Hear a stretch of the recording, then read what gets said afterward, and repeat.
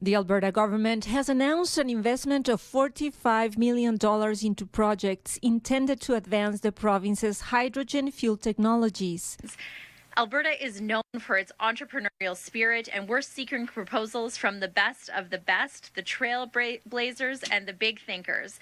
If you're a researcher or an innovator, a company or industry developing innovative hydrogen technologies, these competitions are for you. This funding will drive cutting-edge and first-of-their-kind hydrogen technologies to be used in production, transmission, and distribution, as well as storage. It will support industries like heavy-duty transportation, industrial heat, and chemicals. The funding will be granted through two competitions that will select a proposal in its earliest stages of development and another that is closer to completion.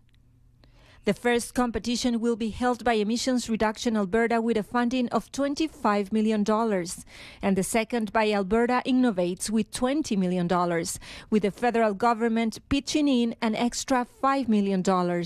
Applications for both funding streams are now open to public, and one proposal can be submitted for both competitions.